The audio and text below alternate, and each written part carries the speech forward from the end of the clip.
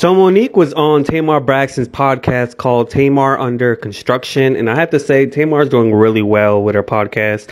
Congratulations to her. And Monique was talking about why she calls her husband Sidney Hicks daddy. She basically said, see, there's ain't nobody else in a room, and he's had to say some things to me, Tamar. That has taken me to my knees, and then he'll pick me back up and he'll say, is anything I'm saying to you not true? And I'll say, everything you're saying to me is true, but right now, N-word, my ego, I need you to walk away because the crazy bee inside of me, she getting ready to say something and mess up the moment. I know she's coming. Here she comes. She's getting ready to come out the basement. And then he loved us all through it. He loved all of us through it. And in my wholehearted opinion, I don't understand.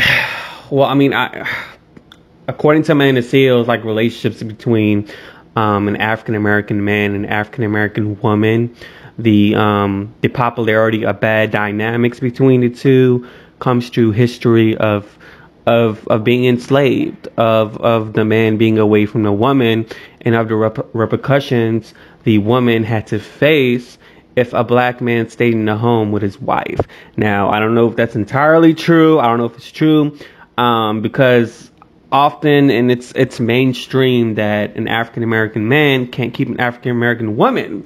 But when we talk about African men or African women, when we talk about Nigerians or other areas of Africa, we really don't see these type of sayings or these type of innuendos or relationships that goes on, because these the African culture, they have a traditional type of culture.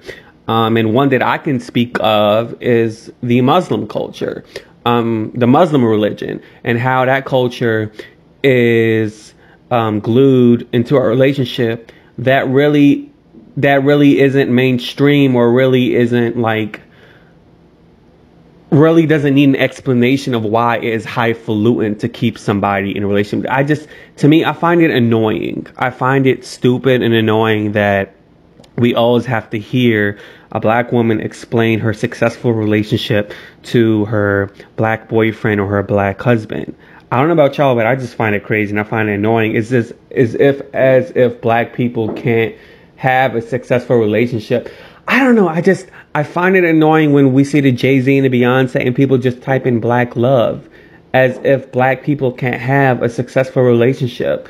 And I know I may get comments saying, well, you don't know what you're talking about. Well, I guess I don't. I guess this is just it's coming from the history of women being taken away from their men by slave masters, or women having to face repercussions of being with their husband during those times, and not receiving or being threatened to not be able to care for their kids. So, I mean, I just think in 2021, closely to 2021, that I find it really odd that we're celebrating something that shouldn't be celebrated, if that makes sense. Like, I mean, I like to see love in all forms, but I just find it annoying that, it's always a celebration with black people, specifically black celebrities, or just black people in general, mainstream wise,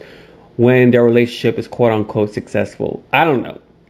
That's just how I feel. But anyways, let me know what you think in the comments below. Please do subscribe and click the bell so you'll be the first to know when I upload. Deuces. Yeah.